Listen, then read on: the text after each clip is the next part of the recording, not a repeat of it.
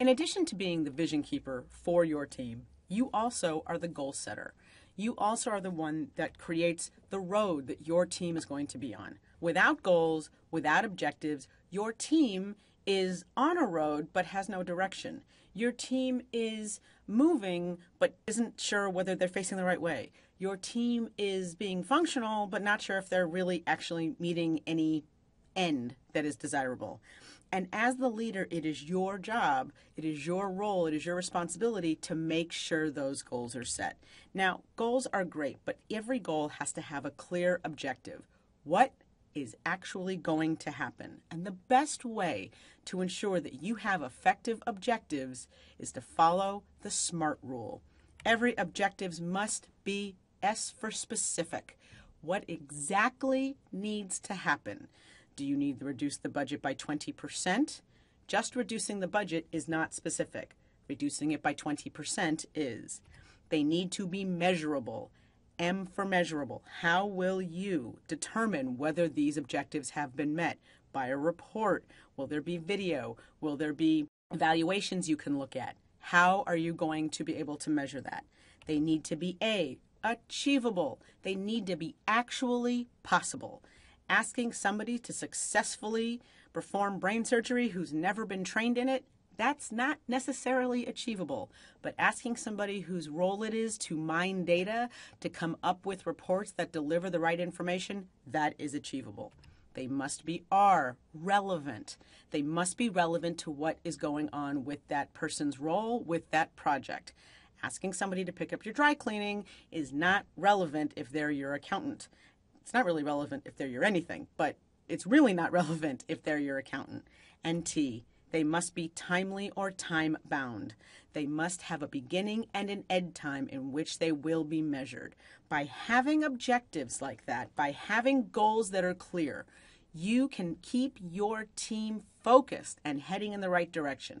By doing that, it supports the vision almost by default. Objectives must be SMART. They must be specific, measurable, achievable, relevant, and time-bound.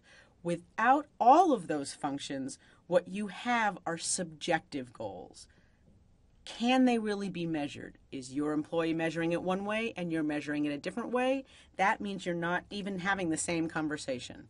So keeping in mind that when you have all of those goals and objectives, your team is on the road to success. Some of those goals, as I've talked about before, should be stretch goals.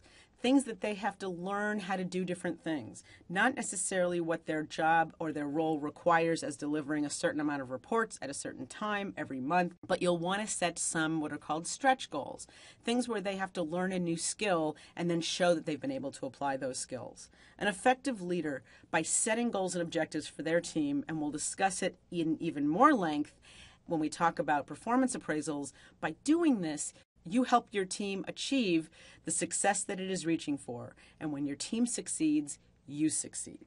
Finally, the effective leader, as the manager of the goals and objectives, will be able then to provide accurate status updates on all of the projects. By having those goals, by having those SMART objectives, specific, measurable, achievable, relevant, and time-bound, you as a leader will be able to deliver back to your team internally and to your own leadership where you are specifically on every project. There isn't a leader in this world that doesn't like specific, accurate information about their projects or about their data or about their budgets.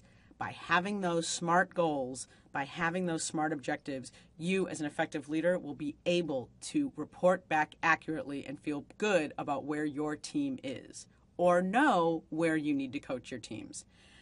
Creating goals couldn't be more important. Supporting those goals and objectives couldn't be more important. You as a leader, it's your role to do that, and by following all the instructions that we're talking about throughout all of these courses, they're just going to make you a more effective leader and able to maintain all of those goals and all of those objectives for your team.